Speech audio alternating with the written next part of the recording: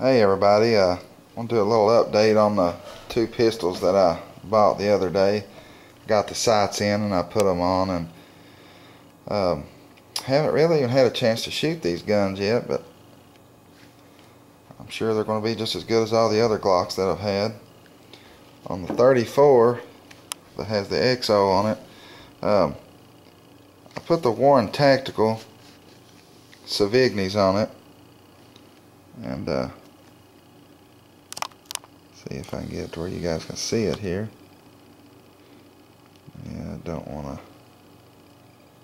focus in the front dot. Back it off here. You can see there, it's got the fiber optic front in it. You have to install the fiber optic piece yourself when you get it, which ain't no problem. You pull the front piece through a little bit, heat it up with like a lighter, and it turns it into like a little ball. You pull it through till it kind of melts and fits in the little slot. And then on the front, same way, you can see how it looks there. You cut off or leave about a 1/16 of an inch, and then you hit it with a lighter until it balls up and it melts right up into the hole. It's really slick. It's really easy. Blacked out backs. You know, you could do got the little like shelf on it where you could probably do a one-handed reload, which I don't know if you need to with this. It's more of a competition pistol, I guess. But I put the red fiber optic piece in it because I tried the green out. Seems like in certain light situations the green's good, but a lot of them it kind of fades out where you can't see it, so I went with the red for right now.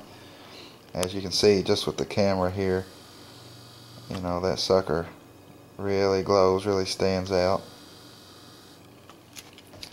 And then on the 19 I put the Trijicon HDs on it, which I really like these sights.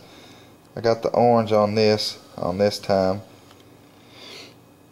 excuse me, and I like it. I got to get another set or two of them. I might get the yellow and see what it's like. I don't know which one you could see better, but you can see the dot on it.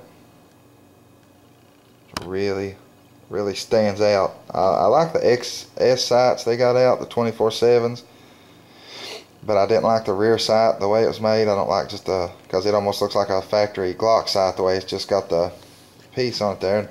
Well, these come with they got the ledge on them for the one-handed reloads, and these sights are just, oh man, they're great.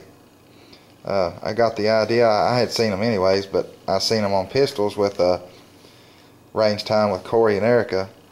You can watch their channel. You know, it's a good shout out for them. They got a great channel. I like to watch a lot of their stuff. They got a lot of nice guns, a lot of different guns.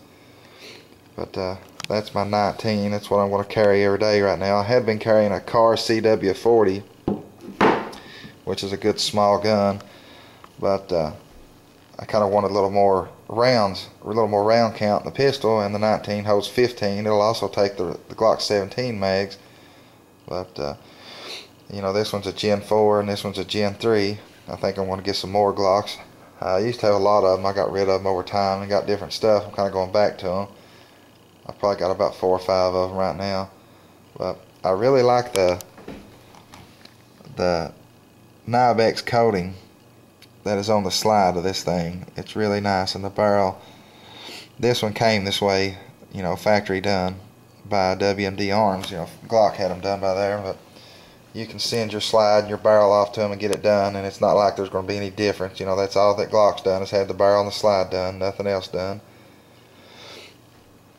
Still got to take this one and sand down the sides of it a little bit and give it a full stipple job, and do the trigger cut on it, maybe radius it a little bit, put the finger pads and stuff up here, stipple all that. As far as the 19, I probably won't stipple nothing, considering I carry it IWB all the time. I don't want it rubbing up against my side and everything, and I can get a fine grip off of it. I'm not that worried about it. The texture that's on it's pretty decent, so I'm not going to worry about that any at all. I've got a Galco King Tuck that I'm using to carry it right now, but I've also got a Bravo Concealment, one of their Kydex IWB holsters. Should be here before too bad long. Thinking also about getting JP rifles. They've got one of the mag extensions, one of the what would you want to call it? Kind of like the big funneled mag well that the piece goes up into the empty spot into the mag well there. It's got like a plug goes up in it, and it gives you the flared mag well for speed reloads. I'm thinking about after I stipple it, putting a grip force adapter on it, maybe on both of them, and then putting the mag well on the 34, and then buying some of the Arredondo, the big magazine, I guess, I don't know if you call them extensions or whatever. It gives you so many more rounds. You know, the 17 round mag and that one, you know, it's already a lot of rounds. You add that other one, I think it'll add 5 or 6 more to it. You get them in a 3-pack. Thinking about doing that to it. And that's pretty much about it for right now. I get the stippling done, some other stuff. I'll put another vid up updating them. Thanks.